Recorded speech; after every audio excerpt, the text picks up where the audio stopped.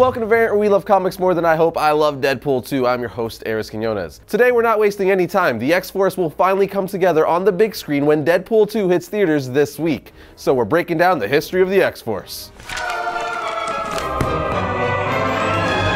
In the late 80s and into the 90s, Rob Liefeld had become something of a rock star comic book artist, which gave him the freedom to create a bunch of characters for Marvel.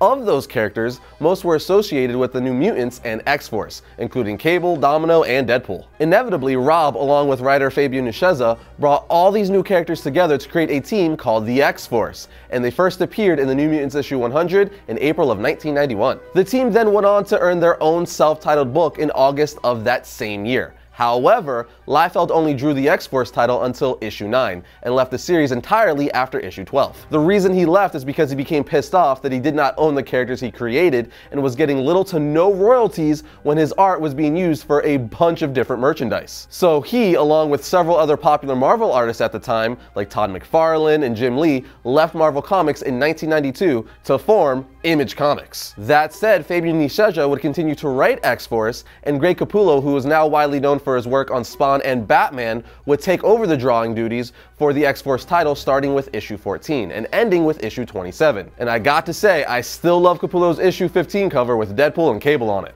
But let's take a gander at X-Force's comic book origin.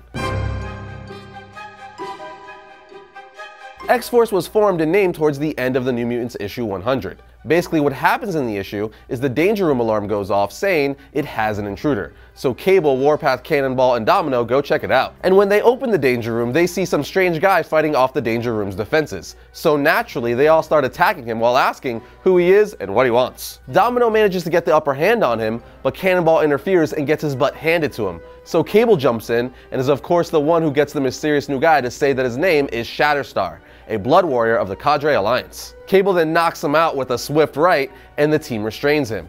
When he wakes up, Shatterstar tells them that he has been sent by the Cadre Alliance to seek the heroes of legend, known as the X-Men. He needs their help to defeat the oppressive rule of Mojo and his executioner Spiral, as his Alliance rebellion is almost undone. Shatterstar then looks at them and says, "But it's apparent that in regard to my mission, I have failed. You don't look like the X-Men I have seen vid of." Cable then interrupts him and says, No, we're quite better, and if I were inclined to believe your story, we could more than fill their role." Right after that, members of the Imperial Protectorate teleport in to attack Shatterstar. So the New Mutants join forces with Shatterstar and manage to fight them off. But Mask and his subterranean goons try to take Feral with them on the way out.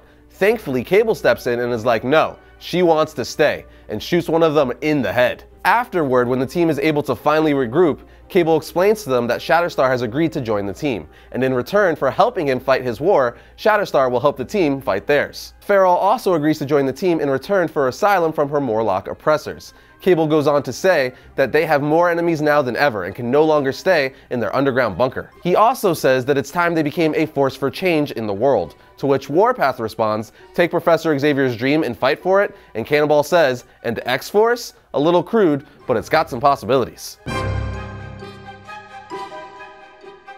The first 1991 X-Force series was a massive success. However, the 90s was the artist era, and fans were literally buying books purely based on whether a popular artist was drawing it. So once Liefeld left the X-Force title, the series started to lose its popularity and sales began to tank. This forced Marvel to change things up, in an attempt to make the book fresh and exciting again.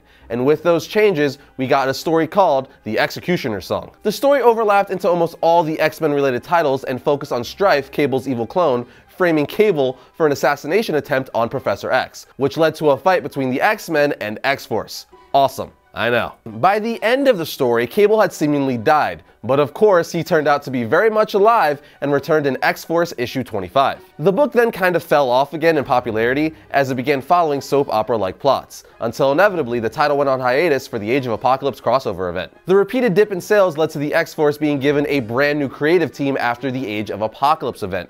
Writer Jeff Loeb and artist Adam Polina were brought on, and they drastically revised the team in issue 44. Loeb introduced new team costumes, which in my opinion were kinda meh, but he also had the team move in with the X-Men at the X-Mansion, and placed emphasis on the character-driven stories with fewer fight and action scenes. During this run, we also saw Cannonball join the X-Men, as well as new revelations about Shatterstar's origin. By 1997, writer John Francis Moore took over and rebuilt the team away from Cable and the X-Men. This new roster was comprised of Meltdown, Siren, Sunspot, Warpath, and Moonstar. The following year, Cannonball and Domino also rejoined the team, only to see the X-Force title cancelled in 2000. The X-Force title was then revived and cancelled yet again between 2001 and 2002, until it finally saw some success in 2004 with a 6-issue X-Force miniseries by the original creative team of Nicieza and Liefeld. This was then followed by a 4-issue prequel series, the X-Force Shatterstar miniseries. Then finally, in 2008, we got the modern incarnation of X-Force that most of us are familiar with and love. In this new incarnation, Cyclops forms a Black Ops version of X-Force that uses lethal force to permanently get rid of threats against mutants. The team's starting lineup consisted of Warpath, Wolfsbane, Wolverine, and X-23,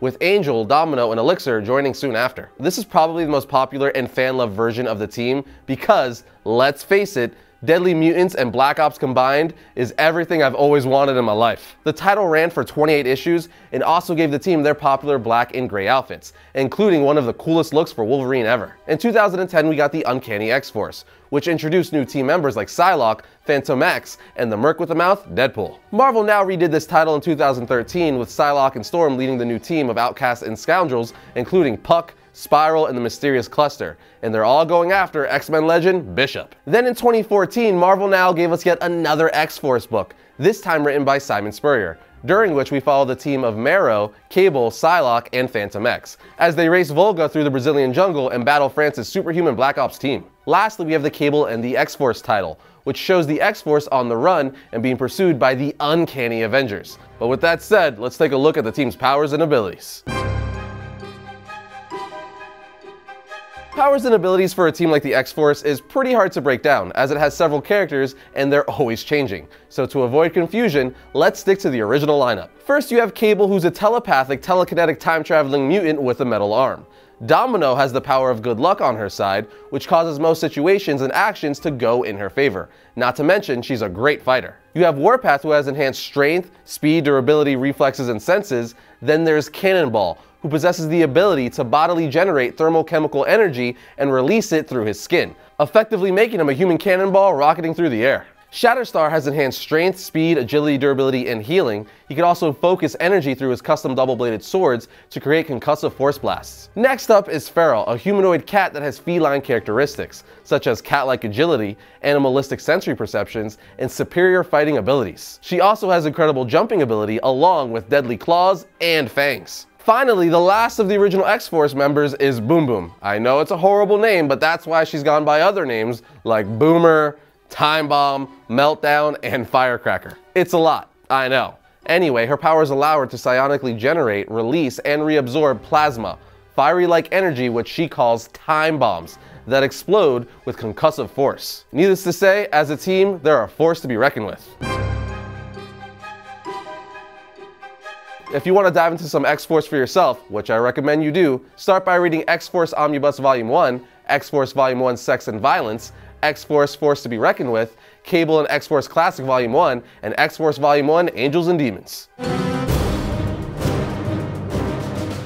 First up for Wednesday, May 16th, we have Cable issue 157. Cable returns to the Hellfire Hunt, but will he be able to find sanctuary from the techno-organic villain from the far future? Next, we have Weapon H issue 3. This issue is Hulkverine/Weapon H versus the Brood. Now we have Superman Special issue 1. Superman's world is about to change in a big way, but before it does, the Man of Steel has some unfinished business to attend to on Dinosaur Island. And finally, we have Justice League No Justice issue 2. The team arrives at Brainiac's homeworld to find it already in chaos. Only by splitting up and going to the 4 cosmic trees of Cthulhu will they have any hope of saving the planet. And that's going to do it for today's episode, but don't forget to follow us on Instagram, Twitter, and Facebook. And if you like the channel, be sure to subscribe and then hit the bell next to it so you're notified whenever we upload a new video. But I'll see you guys next time when I talk about all things comics.